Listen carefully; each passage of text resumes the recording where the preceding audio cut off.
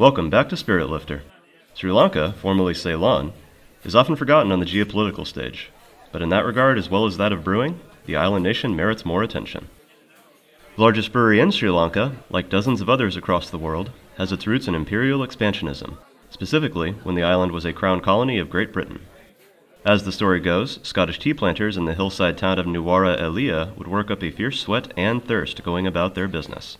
Far away from their usual comforts on the other side of the world, these laborers pined for an after-work refreshment.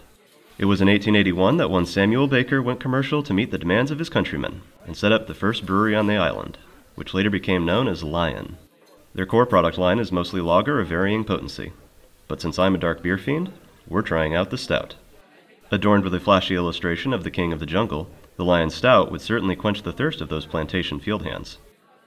Some exported bottles adorn a portrait of the beer hunter himself, the late, great Michael Jackson.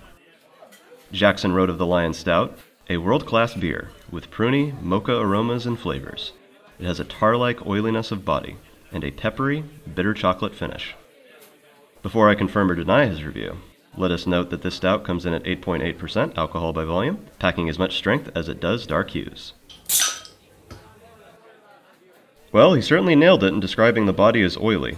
Lion Stout pours thick, forming a tan head that propels aromas of mocha and sweetness right into your nose. It really is a wonder how brewers can imitate roasted coffee without using any beans at all.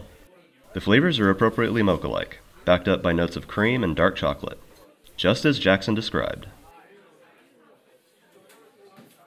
I'm usually eager to recommend local cuisine if I can to pair with beer, but in addition to never having visited Sri Lanka, I have never even been to such a restaurant. However, my cursory research shows that spices are a big deal on the island. That's fantastic because I love dark beer and spicy food in equal measure. Without getting too specific, enjoy this stout with a curry of your choosing. Even if you shy away from capsaicin heat, trust me when I say that such seasoning will bring out the best in the stout.